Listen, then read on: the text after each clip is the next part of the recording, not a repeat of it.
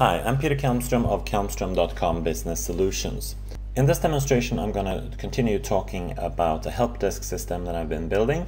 I've created a list called IT tickets, and I've created a landing page with a view showing my tickets.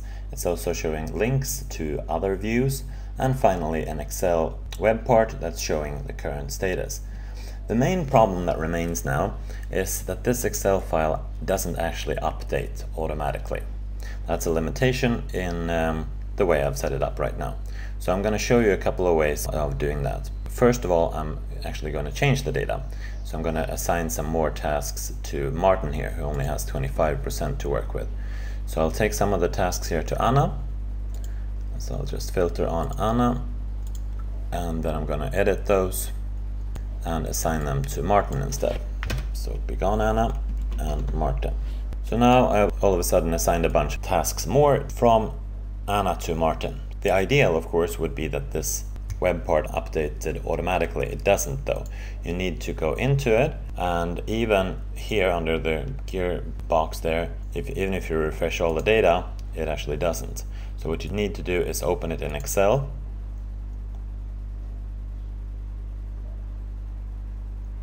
and then go in and under the Analyze tab, refresh all. And there you see, Martin got a lot more tickets. Now when I just close this and save, there we go. Now I can close this and go back to the site. On my summary page here, on my landing page, now you have the new data. That's quite a few clicks. So I'm going to show you now 3 ways of doing that. And in 2 forthcoming demonstrations I'm going to go into some detail on those, but first I'm going to give you a quick overview. There are 2 built-in ways of fixing this problem. There are 3 ways of fixing this problem. First of all, you can use a report library. So if you add an app, you can do a report library. That in turn lets you use KPIs, key performance indicators. Those will auto-update, and I'm going to show you that in a forthcoming demo. Also, you can of course go into the SharePoint store, and here under the heading Visualization, there are a bunch of these tools that should solve the problem for you. As you see, this list data visualizer sounds cool, but it's rather costly. This other one, the SharePoint for IT pivot list, sounds great too, and it's much cheaper. I haven't actually tried those. I might do that in forthcoming videos, but I'm going to focus on the built-in features first. These are of course third-party apps.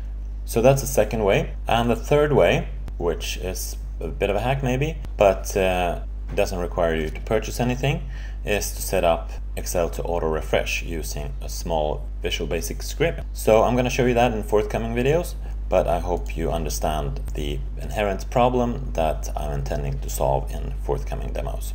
Thank you for watching this demonstration.